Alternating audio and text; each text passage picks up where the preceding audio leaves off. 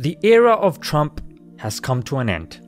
And while we are not naive to think that having coloured or religious people in high positions somehow lessens the government's failings against a particular group, the Conservative Party is a great example of using brown faces to legitimise their nonsense to coloured folk. However, Trump didn't even go as far as that.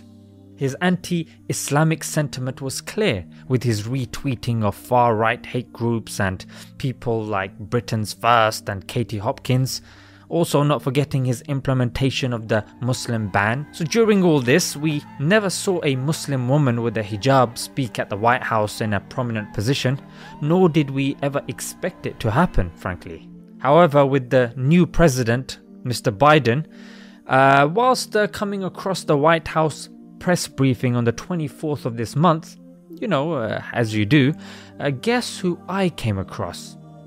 Yes, that's right, a hijabi Muslima. This is Sameera Fazili, who is the Deputy Director of the National Economic Council for the current President of the United States.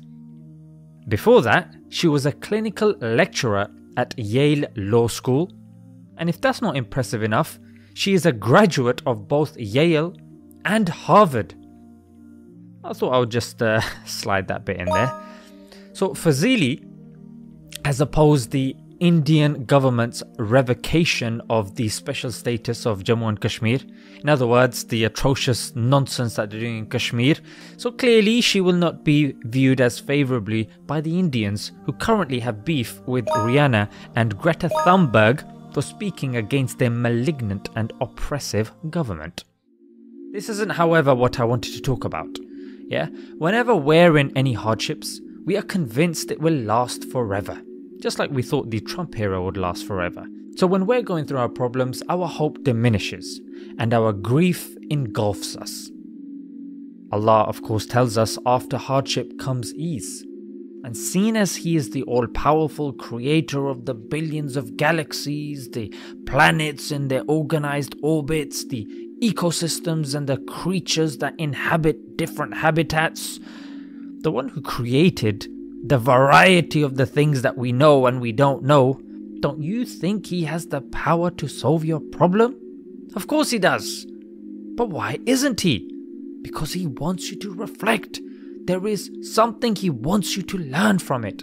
Yes, I know it's frustrating, it's annoying when you're in the midst of it, because that pain sometimes overwhelms your faculties of logic and reasoning. But sometimes you just have to, bear through it. And how do you do that?